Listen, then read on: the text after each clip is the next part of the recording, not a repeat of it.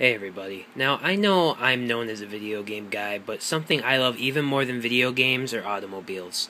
And unfortunately, a couple days ago, a living legend in the automotive field passed away. His name was Shelby. Even people who are not very familiar with cars probably know his name.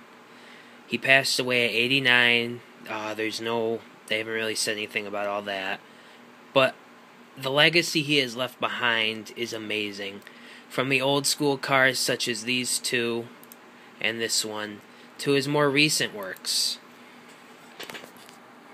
The man is going to be missed.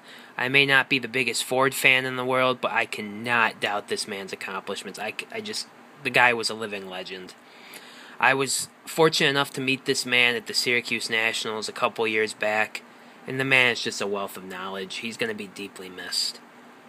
Again, Shelby died on May 10th, 2012, at the age of 89. My thoughts and prayers go out to his family, and all car lovers like me.